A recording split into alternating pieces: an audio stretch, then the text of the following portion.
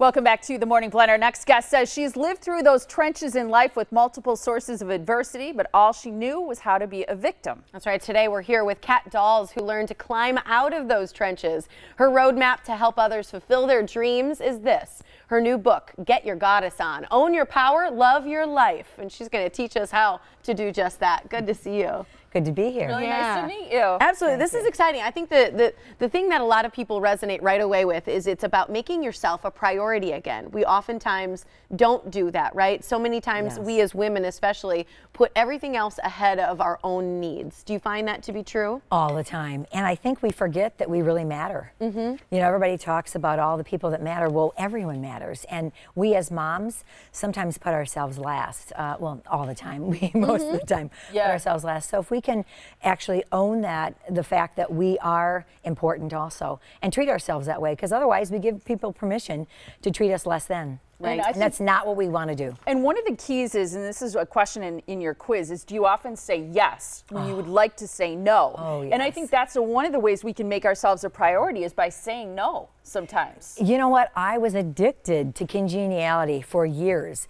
I actually thought that I couldn't say no. And I just kept saying yes because that was the only way to please people. And when you're in a solid people-pleasing mode, you end up staying in that. And for so long, you get stuck.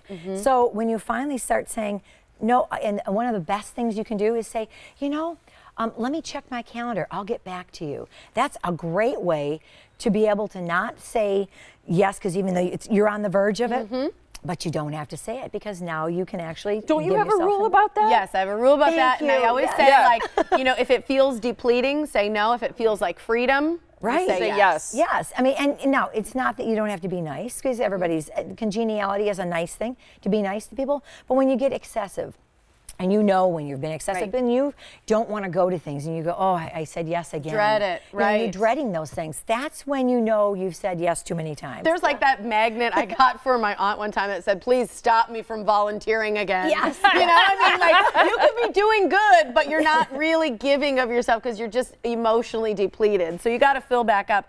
What are simple ways to realize that you've given your power away, and how do you stop it? Besides saying no, is there another way to realize that? Well, one of the things is you put in check the boundaries you have set up for yourselves. If you have no boundaries and all you want to do is make sure everybody else is happy, that's one thing you'll know right then, that you don't have a good sense of yourself anymore. That's a way you know you've given power. If you feel intimidated by someone, if you have given your power away, usually there is a less than feeling associated with it. And what you can do is just look and think, you know, they are people too. You're just like them, you know. Everybody's really the same. We all want the same things. So what I would love to do is have people just take a look and say, where am I feeling so less than? If I have to walk on eggshells with someone, then you know you've given your power away to someone too. I like that. What about self-forgiveness? Because you see that's the key to moving forward. It was my key. I love self-forgiveness. What are the steps? What are the 3 steps? Well, the 3 steps is, number 1, you acknowledge what went on. And now this is what you've done and also what someone else has done, okay? Just acknowledge it, kind of talk about it like, oh, there's flowers on the table, you know, just like that. Then the next step is the good news, bad news. You have to take responsibility. And you have to own. I know. That's not the fun part. This is all about responsibility too. When you own what you've done, did I do whatever it is? And then you turn around, maybe it's just that you tolerated someone's behavior. Yep. It could have been as simple as that. Own it. I tolerated that they treated me that way, and be okay with it. Then you're not okay with it anymore. Then what you can do is, once you own it, you can release it. Because let's say I borrowed this shirt from you, okay? Yep. And I wore it out. The next day, I can't take it to my favorite resale shop and sell it. Okay? No, you can't. No, I can't, because I don't own it, right? Right. So how can you give something away or release it without owning it? Oh. That's the key. I like that. Yeah. Yep. I like that. So that's what really made the difference for me. I love, in your book, you've got this congeniality quiz as well. These are for the ultimate people pleasers. You can find out if you're a yes woman who just can't say no by answering certain questions. Yeah, and one of them is, have you lost your voice at home, work, or in your relationship, or all 3? Do you frequently check with someone before you answer? Yeah. That's huge. Do you walk on eggshells with anyone? Do you change your view of something based on who you're with? Yes. Are there people that you avoid being with because you feel inferior when you're with them? There are a lot of good questions here to ask yourself. There's 10 questions, and I was a 10-question yes girl for a really long time. Not anymore, but you wouldn't have wanted me on the show in that way. Believe me, yeah. I think it's wonderful, and I think at the end, people can get their goddess back. Yes. We're out of time, but what does it mean to be a goddess to you?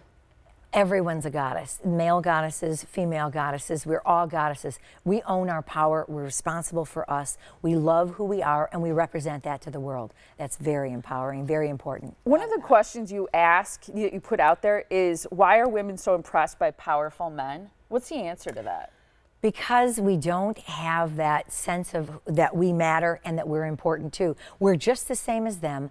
We don't have, and they don't have anything on us, but there is this magical thing that makes someone that's seemingly important to us, that they're better than we are, and they aren't. And we sometimes forget our boundaries, and that's what happens. So healthy boundaries are really a helpful way to stop from doing that. I love it. I think it's a great book, and people can get a hold of it by going to GetYourGoddessOnThe.book.com.